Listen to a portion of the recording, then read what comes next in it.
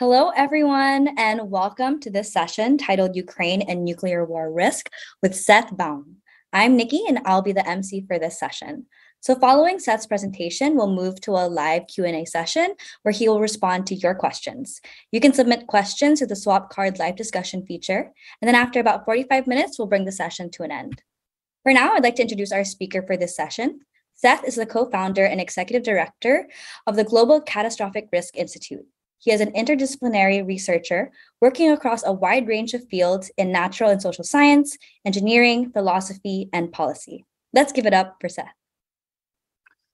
Thank you for the kind introduction. Very happy to be here at this event.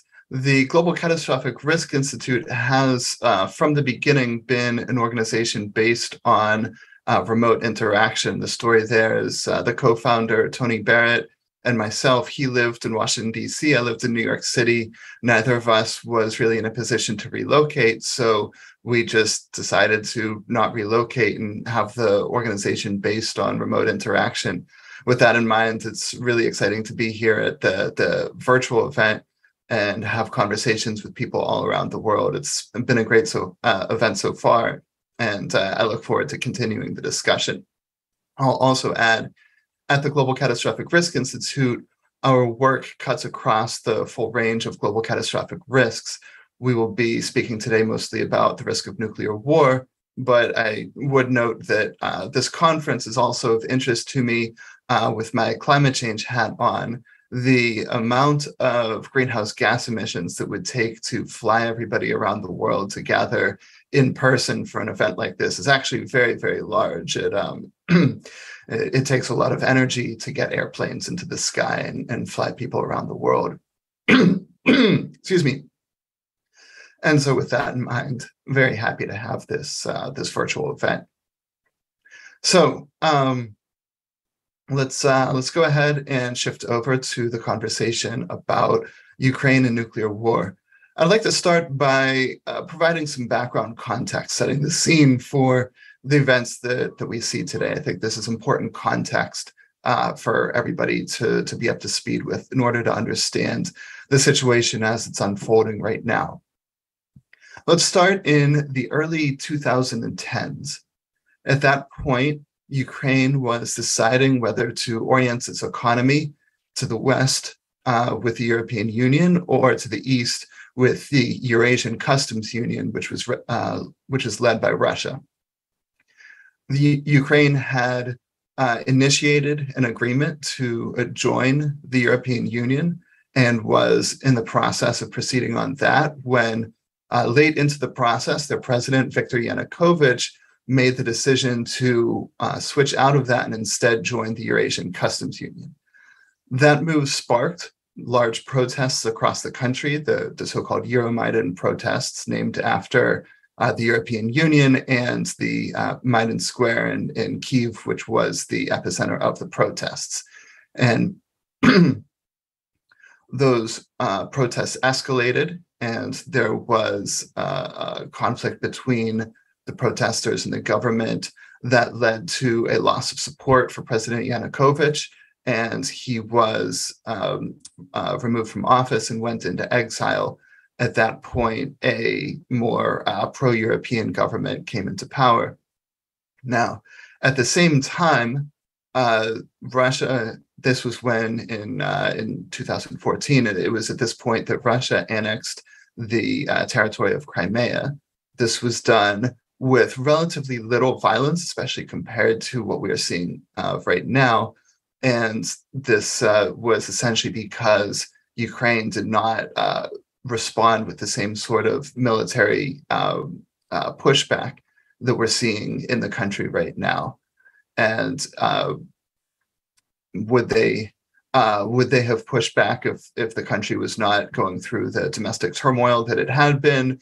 Perhaps Russia was just being opportunistic and seizing the moment. It's also worth emphasizing that in Crimea is the Sevastopol port that is a very important Russian naval base. And so Crimea holds a special significance for Russia. However, they did not stop with Crimea. they then proceeded to support a separatist movement in the Donbass region of eastern Ukraine. And that conflict in Donbass persisted from 2014 until, well, in 2021, about a year and a half ago, Russia began to mobilize a large amount of military forces around the border with Ukraine, and that led to a lot of speculation about exactly what would happen. Would Russia invade? And if so, what would it be pursuing with its invasion? Would they be trying to shore up support for the separatists in the Donbass region, or would they be trying to make a play for the entire country? This was a matter of a lot of debate at the time. And there was also a lot of expectation that if Russia did decide to invade Ukraine, that it would succeed.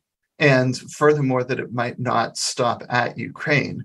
There was a lot of concern within Moldova, which is just to the west of Ukraine.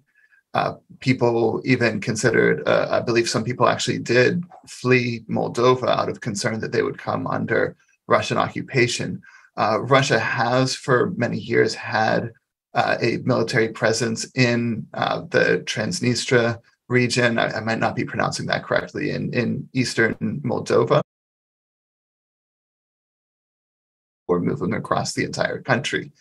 Perhaps the most worrisome possibility was that Russia might make a play for the Suwalki Gap. Now, the Suwalki Gap is a region on the border between Poland and Lithuania, and it's of high significance because it is the land bridge between to get to Kaliningrad. Kaliningrad is a territory of the Russian Federation that has no geographic connection to Russia, and so the Suwalki Gap area would give it. I believe it's actually through it borders Belarus and not Russia, but there was concern that Russia might make a play for the Suwalki Gap, and that would, give it better access to Kaliningrad, which is its own territory. The major concern there is that this being on the border of Poland and Lithuania, this is NATO territory, and any invasion of NATO territory would be a much more dangerous situation than what we find ourselves in right now. And that would, in all likelihood, invoke Article 5 of the NATO agreement, in which an attack on any one country is an attack on all of them, and it would mobilize the rest of the NATO countries, including the United States, to enter into direct conflict against the Russian Federation. Now, would Russia have actually made a move for Moldova or the Suwalki Gap or any other territory beyond Ukraine? It looks like we will never know, because in fact what transpired is Ukraine did not collapse as many had expected. Instead, they fought back, and with tremendous success. When the invasion began, it was clear that this was a large-scale invasion pursuing it would appear domination of, if not the entire country, at least a large portion of it, including the capital, Kyiv. Indeed, it was widely suspected that Russia would look to remove from power the current Ukrainian government and perhaps even reinstall former President Viktor Yanukovych, who has been in exile in Russia since the end of his term as president of Ukraine. But Ukraine has fought back very successfully. Russia abandoned its attempts to capture Kyiv and has since then focused on territory in eastern and southeastern Ukraine, the Donbass region, and other regions between Russian territory and Crimea, that part of the country. And that's what has been going on roughly since around the summer. Over the summer, it was essentially a war of attrition, in which there was largely a stalemate. And this is, the war even maybe fell out of the news a little bit over the summer when the changes on the battlefield were relatively few.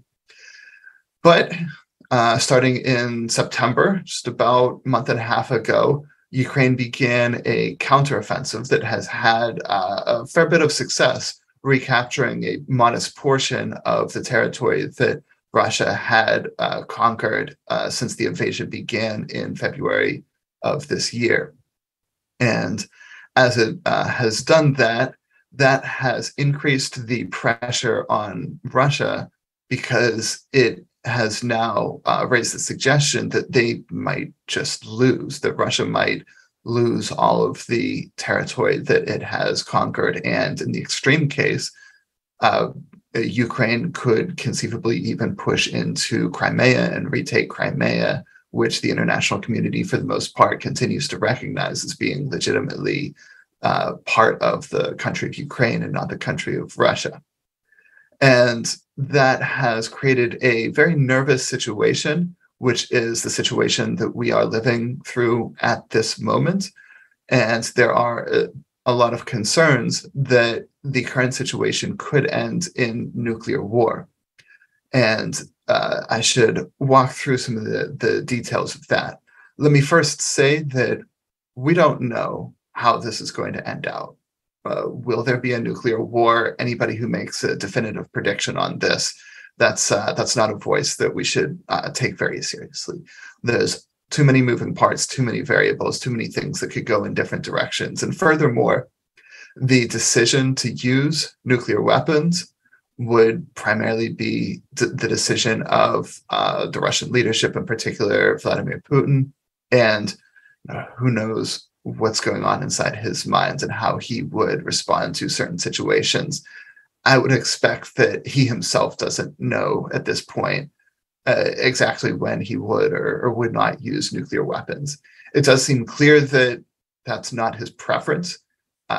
His preference presumably would have been to just win in Ukraine without having to fight much at all. That much would seem to be clear. And he would presumably prefer to achieve all of his goals without using nuclear weapons. He's had plenty of opportunities to use nuclear weapons throughout the conflict and has decided not to do so, despite issuing numerous threats or suggestions of the possibility of using nuclear weapons.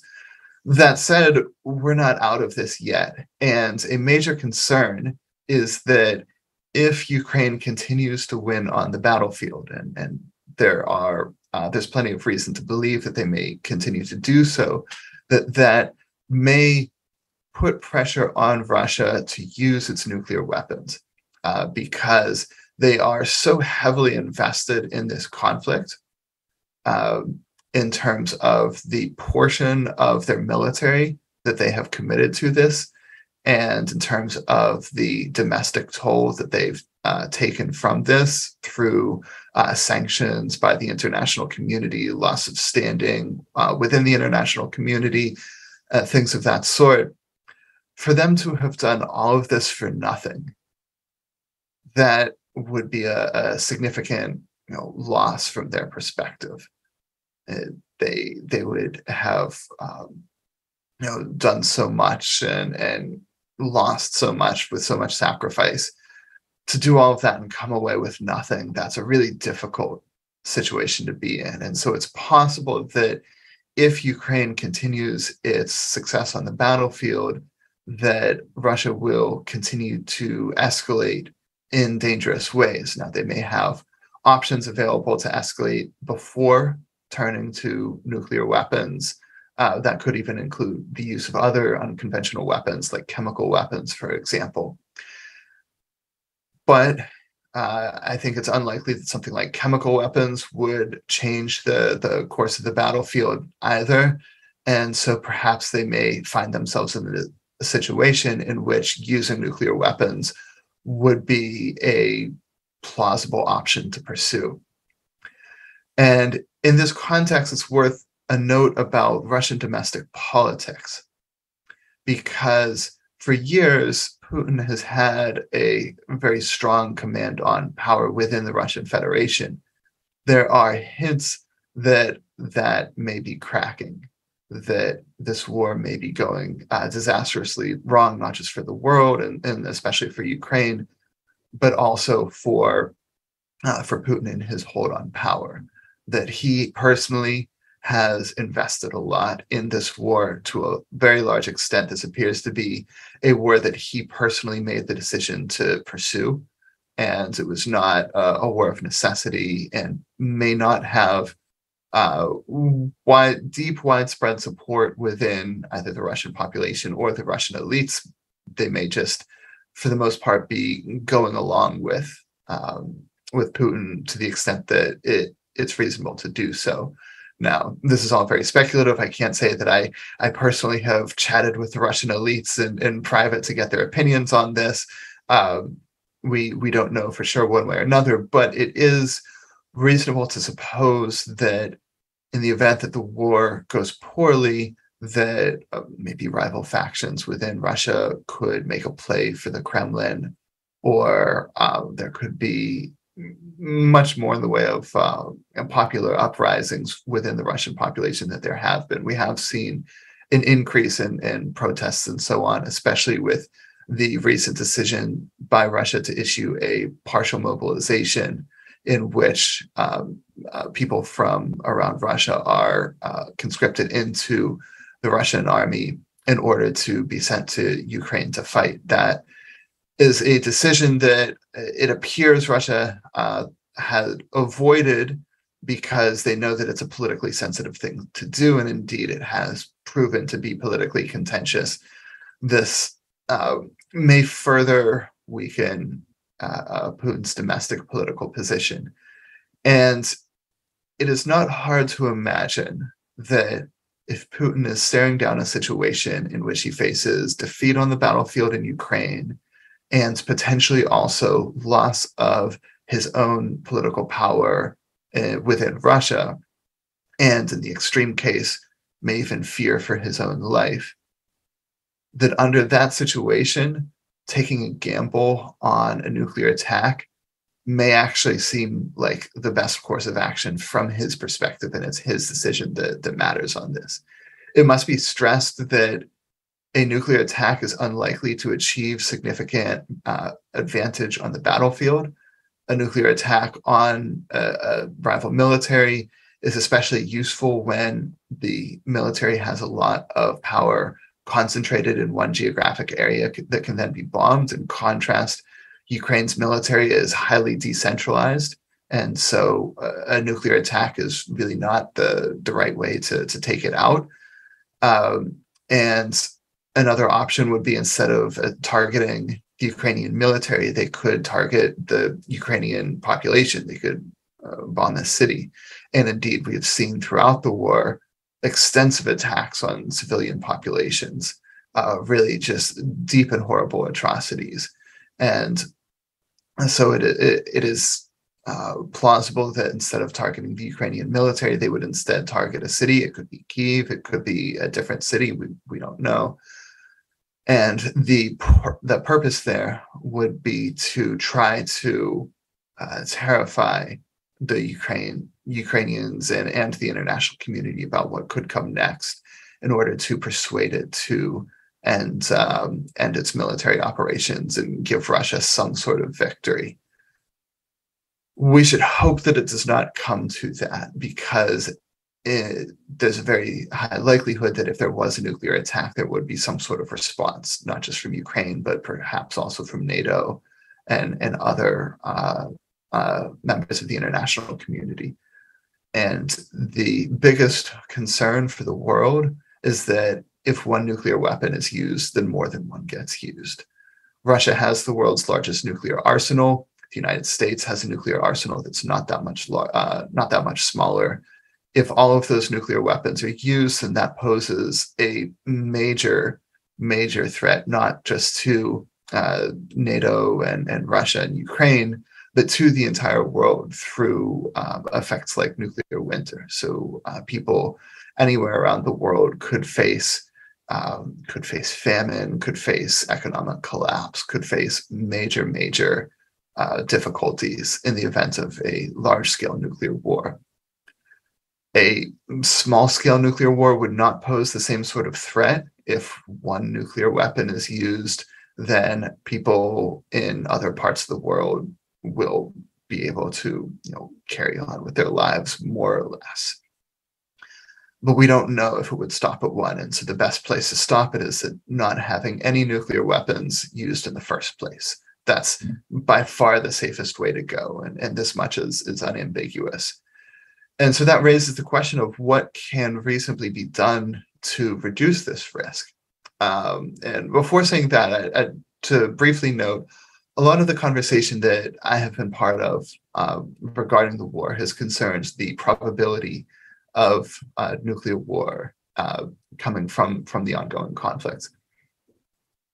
And my own view on this is that, in principle, it is possible to quantify the probability of the nuclear war. I would say it's possible to quantify any probability, but I'm not offering my own number or numbers plural for this. And I don't think that's what we should be focusing on. There are lot of different estimates that are out there, including by people who, well, some of them are more well-informed than others. Some of them are better at doing probability estimation than others. But the bottom line is that even if it's a fairly low probability, the stakes are so high that this is clearly a risk that should be reduced. And so my focus is not on trying to come up with a reasonable number for what the probability may be. My focus is on whatever it is, let's reduce it. And how can we go about reducing it? So 3 specific points for regarding how to reduce the risk. First, international condemnation of any nuclear weapons use. The more pressure there is from the international community against any nuclear attack, the less likely it is that there would be one. What's clear is that Russia values its standing within the international community. At various points throughout the war, Russia, and especially Putin, has tried to frame this not just as a regional European struggle, but as a global struggle against American hegemony, against a unipolar American-led world order, against European colonialism and things like that, which is terribly ironic because Russia itself is engaging in colonialism right now with its attempt to dominate Ukraine and force it to bend to its will. The countries that are most influential are those that continue to have some friendly relation with Russia. China and India stand out as the most significant in this regard. But all countries, especially those who have remained relatively neutral during the conflict, also have considerable sway. And these are countries across other parts of Asia, certainly across pretty much all of Africa, Latin America. These parts of the world hold considerable influence. And so for those of you in the audience, if you are from any of these countries, to the extent that you have opportunities to persuade your own national government to speak out, either publicly or privately, preferably both, against any nuclear weapons use, and especially to convey this message to Russia, that is a fantastic thing to do to reduce the risk. You can do this by reaching out to government officials, especially diplomats you may know, get them thinking about this, get them trying to take action. You can do this by contributing to public conversations about it, by contributing to media outlets, even social media, especially if you are able to generate attention from people who are involved in these sorts of policy conversations.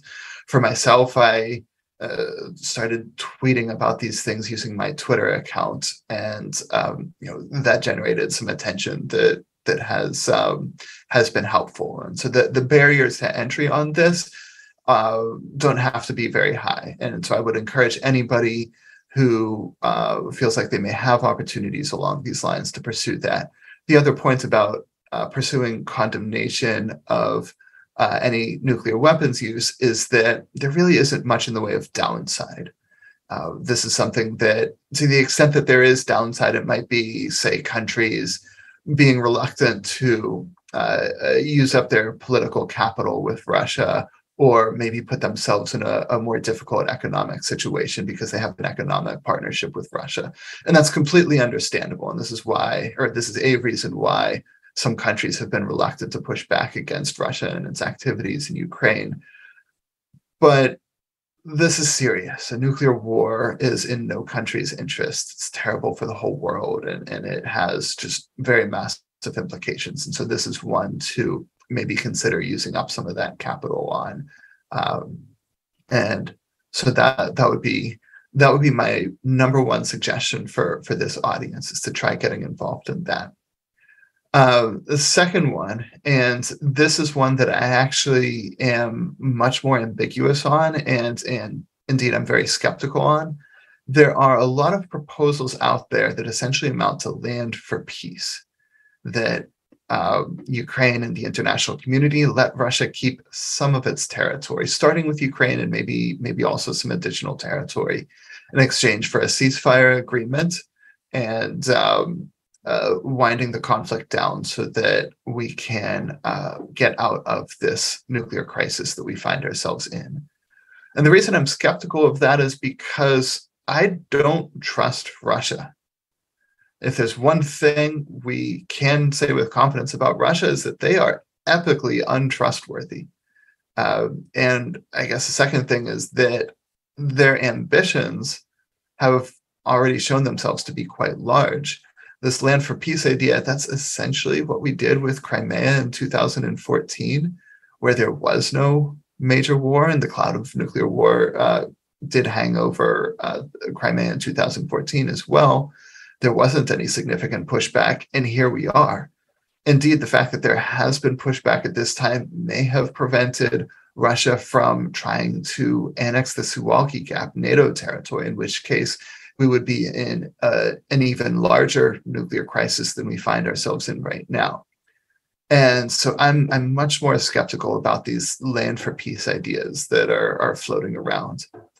And the final one, this is also a bit more of a long-term approach, is to try to pursue friendlier relations with Russia. Now, this might sound kind of crazy because Russia is committing a war of aggression against another country. It is committing massive atrocities within that country. The thought of trying to become friends with them is perhaps a bit odd, but over the long term, this is the only way to reliably keep the risk of nuclear war low, because maybe we make it out of this crisis without a nuclear war, but unless there are friendlier relations, we're probably just going to have another crisis sometime down the road, and another one some other time, and eventually maybe we're not so lucky to get out of it. Furthermore, for the immediate crisis, the more we can emphasize to Russia that if it changes its behavior in a friendlier direction, that a brighter future awaits for it, that there is a pathway back to becoming a member of the international community in good standing. It might not be an easy path, but there should be a path. There should be a brighter future ahead. We should be prepared to reward Russia for any good behavior that it pursues, because we can't just wish away Russia. Compared to the end of World War II with Japan and Germany, both of those countries were conquered. At one point in time, Japan and Germany were the adversaries, at least of my country, the United States. Now they're allies. The thought of having a major war against Japan and Germany is just like, that silliness. It doesn't make any sense. We're friends with them. We get along great. We help each other out on things. And could we get to the same point with Russia? It would be more difficult because we can't conquer Russia because of its nuclear arsenal. That would be suicide. That is the one circumstance in which we should assume Russia would use its nuclear weapons if we tried to conquer the country. So that's off the table, but nonetheless, we have to try pursuing friendlier relations, because otherwise we're just going to keep finding ourselves into it. It's not easy. We should not blind ourselves to the utterly horrible situation that we find ourselves in right now, which we can, for the most part, pin on Russia. But that is something that that we should be looking to the future for. And I'll close on this, which is just a general message for effective altruism, the study of global catastrophic risk, existential risk, and things like that, which is that with respect to how to actually reduce the risk in practice, a lot of it comes down to much more practical details, such as the details that I've been discussing throughout my remarks, as opposed to more theoretical matters related to the long-term future, related to the effects of nuclear winter on the viability of human civilization, things of that sort. Those things do all matter, and they can motivate attention to nuclear war in the first place. But especially in a crisis like this, where it's clearly the best option is to just avoid any nuclear weapons use in the first place, how to achieve that is primarily contingent on these sorts of geopolitical details that are honestly fairly removed from discussions of catastrophic risk in the long-term future and so on. And so for those who are interested in trying to help out in reducing nuclear war risk, and the same idea applies to a lot of other risks as well, I would encourage you to be engaged in the broader conversations and the broader issues that are related to the risk, because often that's where the opportunities lie for how to, in practice, actually reduce the risk. And I'll stop there. Thank you. All right. Thank you so much, Seth, for that very interesting talk. I already see we have a lot of questions coming in. So just to organize the discussion a little bit, if anyone has any questions, feel free to put it in the questions tab. If there are any comments or discussion points you'd like to bring up or you'd like me to raise to Seth, feel free to also put it in the questions tab, because that's what I'm going to be referring to for a majority of this session. Okay, so let's start with our first question, which is, what is a strategy that can be done with the Russian nuclear arsenal in case the current Russian regime collapses? That's a good question. There are scenarios in which the Russian regime collapses and also the Russian Federation collapses. So Russia is a federation. The different regions within Russia have not always the strongest ties with the national government.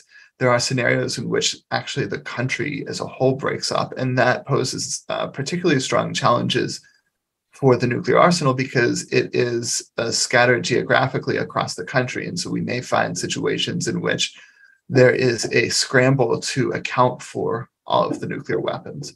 Now, in other scenarios in which there is a change of government, but the country as a whole stays intact, and that's also, I should say, entirely possible. There's no guarantee that the country would break up. I don't even want to comment on how likely that is. Mm-hmm. I don't know, but I can say this feels like it would be a nervous moment. One thing we want with nuclear weapons is stability and continued responsible governance of the weapons themselves. We don't want volatile situations with the command and control of nuclear weapons. And so it's possible that any change in the Russian government would end up making the nuclear war risk lower, that we would end up with safer, more responsible government, but there's no guarantee. It would be a nervous moment is the bottom line. Okay, yeah, that's a really interesting response. That there is a hope, but it's, like you said, not a guarantee for sure. And so we have a question about the use then of the nuclear weapons. So one element of Ukraine's strategic value is the fertility of its soil. So what is the political gain of Russia to use nuclear weapons if it makes the land they seized unusable? Oh, that's a good question. How unusable would it be? It may not be unusable forever. This is actually a technical detail that I don't have the answer to off the top of my head. I apologize, but we can see, for example, if you go to Hiroshima and Nagasaki in Japan right now, they're cities again. They've been rebuilt. You can go visit them. You can go look at pictures of them on the internet and videos and so on. They've been rebuilt. What about the agricultural territory around it? You'd probably look that up too. If I had to guess, it wouldn't eliminate agriculture in Ukraine, especially because uh, you would need to use a lot of nuclear weapons to really plaster the entire territory. Ukraine's not that small of a country, and the nuclear weapons, they don't spread radiation over that much territory, is my understanding. For example, we still do have agriculture in Japan. And so my expectation is that the effect would be limited, though I can't say with certainty. That's not one that I've personally looked at. It's a good question, though. Yeah, I definitely agree. And so, I mean, if they do decide to use nuclear weapons, maybe that'd be something that they would consider. Maybe they would think that, that's not something that would be a priority when they end up, if they end up using it, right? So there's another question about, has the Russian invasion of Ukraine and the international response changed your personal estimate of the cumulative existential risk until 2100? And if so, how? I know you said you didn't have a specific number, Sure. but maybe whether that would increase or decrease. What are your thoughts on that? Well, it's certainly an increase just because the immediate situation poses a significant risk. Whatever the probability may be, it's clear to me that this is a nuclear crisis of historic proportion. People debate, is the risk from this larger than the risk may have been for, the Cuban Missile Crisis or events of 1983 or other incidents throughout history. That sort of comparison is difficult to make, especially because the dust is still settling on the current conflict, the current crisis, and there hasn't been any historical scholarship of the current crisis. It's current. A lot of what we've learned about the Cuban Missile Crisis came years after the fact, and so that's a difficult comparison to make. But overall, it's clear, yes, this increases the cumulative risk, however you look at it. Does it increase it by a lot? That's one of those things that I'm not prepared to make a significant claim about that at this time. What I will say is that this merits immediate attention just because this is such an acute, urgent crisis. And so I do think that this is worthy of people's time and attention right now. And hopefully we'll find a way out of this. And at that point, I personally would be reallocating my own attention toward other situations, other risks. Yeah. So with regard to the current conflict, what are some mechanisms then by which the conflict could escalate to the point where A, actors use nuclear weapons against Putin's side, either in Russia or Ukraine, or B, Putin uses nuclear weapons against targets outside of Ukraine? Well, first of all, the countries that have nuclear weapons can use them at any time and for any reason. That's just the fundamental reality of the situation. That if Russia wants to launch its nuclear weapons against Peru and Venezuela tomorrow, it can do that. That's one of the options that it has. Why would it do that? I have no idea. It doesn't make any sense. And presumably the odds of that happening are sufficiently low that it's not worth talking about, except as a hypothetical thought experiment, if you will. But the range of possible scenarios is essentially infinite. What is likely to happen is, beyond the scenario, sort of scenarios that I outlined in my remarks regarding the possibility of a nuclear attack on Ukraine, in which Russia is struggling on the battlefield. The one other to add is that it might not be an attack on Ukraine.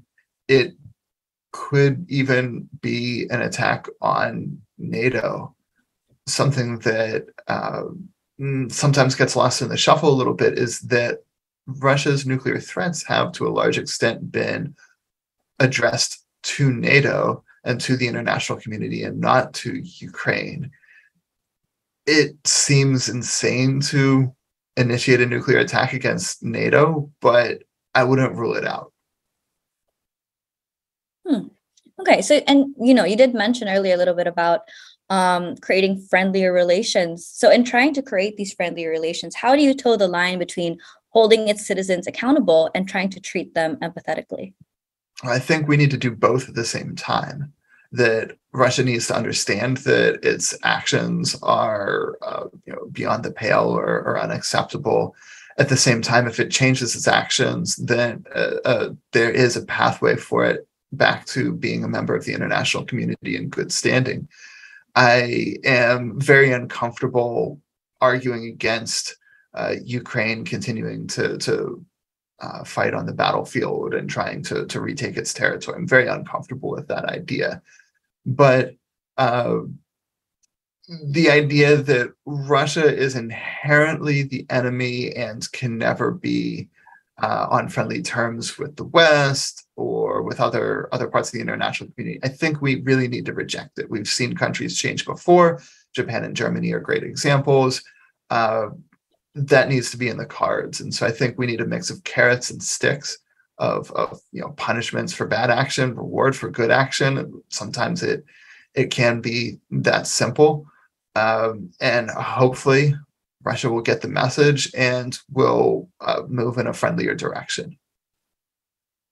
Okay, so we did talk a little bit about earlier about there being a little ray of hope in terms of whether there will be a regime change. So there's a question about what are the chances for regime change with someone a lot friendlier than Putin taking over through elections or through a coup? Should we try to support the Russian opposition, politicians or activists, independent Russian media to make that more likely?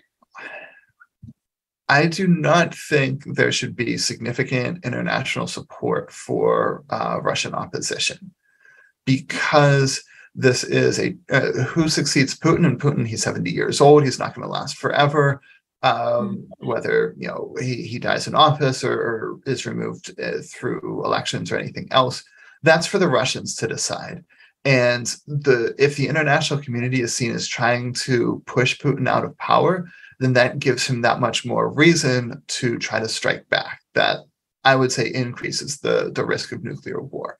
And so, first of all, it just should be their decision. It's their country, and that should be emphasized. What are the odds of it going in a friendlier direction? I don't have a good read of that. It really could go either way. But what I do feel is that to the extent that the international community can really commit to the message that if Russia behaves more responsibly, a brighter future awaits for it, then hopefully that message can be heard by people across Russia, from the public, from the elites, from whoever is going to be involved in making the succession decision.